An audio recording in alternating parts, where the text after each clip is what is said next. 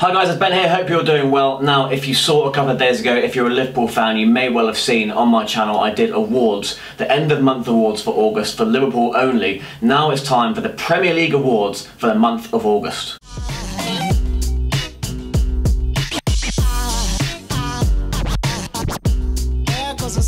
So we're still in the international break. It feels like this one's gone on for absolutely ages. I'm quite tired of it. To be honest, I've not really watched a single kick of it. I saw a bit of the England game against Slovakia, only the first sort of half an hour of that. I got a bit bored. I've seen obviously Ben Woodburn's goal, I've seen bits and bobs, but I'm just itching for the Premier League to come back. I'm so excited for Man City versus Liverpool on Saturday. I think that's going to be such a great game, and I'm actually quite confident as a Liverpool fan that we can go there and get a win. But just excited to see the Premier League come back as a whole. I think the first few weeks were pretty exciting. There were some great moments, some great goals, some great football, some great action, some great players.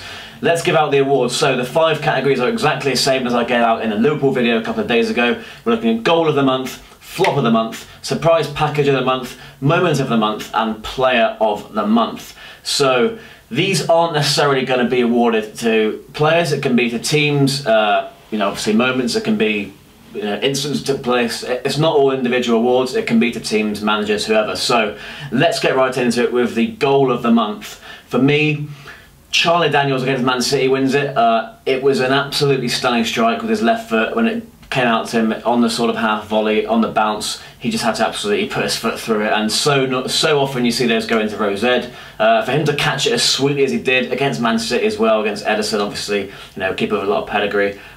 It's such an acute angle, such a difficult place to shoot from, outside the box as well. Absolutely stunning strike, and they probably did deserve at least a point from that game, Bournemouth, but that goal was just I think you would do well to top that this season. The way he caught it so sweetly, especially for a defender as well, you just wouldn't expect that from him. I know he's capable, he scored some good goals before, but this one in particular was an absolute screamer and quite comfortably goal of the month for me. On to flop. This one's a no-brainer for me. Arsene Wenger. Wow. I don't want to get into feeling sorry for Arsenal fans, because I'm sure if it was Liverpool they'd be laughing at us, and I'm sure what happened to us under Rodgers and towards the end of his tenure, and obviously Hodgson and Dalglish when we were struggling in the league, they were hardly sympathetic towards us. There's a big rivalry on social media between Liverpool and Arsenal fans. You do kind of have to feel for them a little bit though.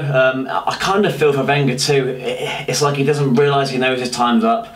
Some of the tactical decisions, I mean, obviously it was great as a Liverpool fan watching that 4-0 demolition that we handed out to them at Anfield rather. But he didn't play Kolasinac, who I think he's just got Player of the Month for Arsenal. He didn't even feature in that game, but he somehow managed to win Player of the Month for them for August, having only played a couple of games. Lacazette didn't start. He still for some reason played Bellerin at left back. Obviously Oxlade-Chamberlain playing right wing back now has joined Liverpool. The team just weren't up for it. The team just aren't playing for him. Obviously, it's a bit like Leicester last season under Ranieri. The players just don't believe in their manager anymore. Xhaka isn't my favourite player in the league, but he's a better player than this, as is Aaron Ramsey. They're just not concentrating. Alexis Sanchez isn't playing for the manager. Ozil's just sort of floating in and out of games. He was anonymous at Anfield. It's one of the worst team performances I've seen from an opposition at Liverpool in many, many years. Really embarrassing for a club of Arsenal's stature. They lost at Stoke as well, which came as no surprise. They've gone there and lost on many an occasion in the last sort of 10 years under Wenger. And the win over Leicester was far from convincing. They conceded 3 goals. They had no centre-backs playing at one point. The formation just isn't working. They just don't seem to be playing the players in the right positions. It's just all a big mess, so confusing. The fans are absolutely furious. I don't really know anyone now. Maybe 10% of their fan base is Wenger in, whereas before it's kind of 50-50. His time is certainly up. I feel for him, I kind of feel for the fans. But yeah, Arsene Wenger, comfortably flop of the month. He's just languishing above the relegation zone at the moment. And obviously Arsenal fans will be hoping that situation can be resolved, whether that be Wenger sorting himself out, or he leaves and they bring in someone like Tuchel, or I don't know who else is really available. I've seen Simeone sign a new deal at Atletico Madrid, so options aren't in abundance for the Gunners. Let's see if Wenger can turn it around.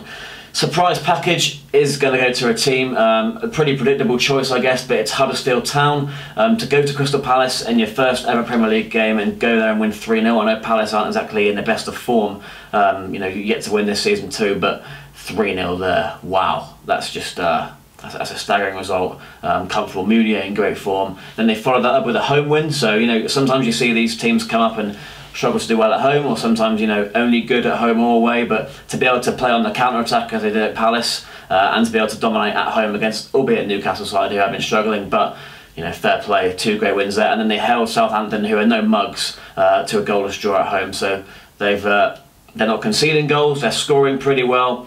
They're sitting pretty in the top 4 at the moment, so I mean it's very early days, but to get 7 points on the board after 3 games when the target is kind of 38 to 40 points for a team like Huddersfield, those are crucial points even at this early stage. So fair play to David Wagner, fair play to Huddersfield. They're looking very solid so far.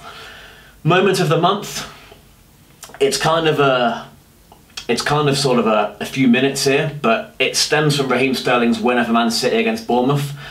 This will already feel like a huge moment for Pep Guardiola.